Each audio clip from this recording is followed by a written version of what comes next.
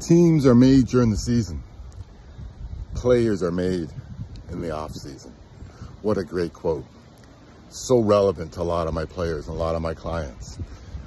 But the first step in being great is what I like to call acceptance or awareness.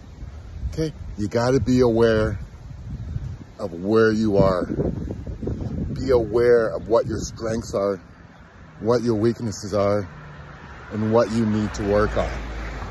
Accept it.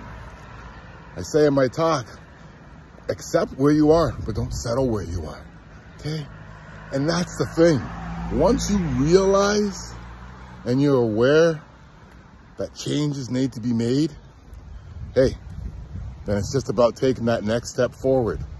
Unfortunately, there's too many people out there, kids, that's what I deal with, who aren't aware that they need to change. I'm trying.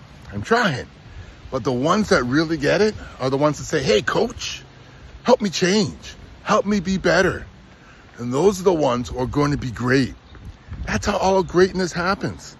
Okay? No matter, anything great in this world happened because someone took the time to say, hey, there's a problem.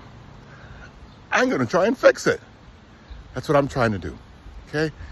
So first step to greatness, be aware of where your situation is. Okay? It's a whole process. Being aware and accepting is just the first step.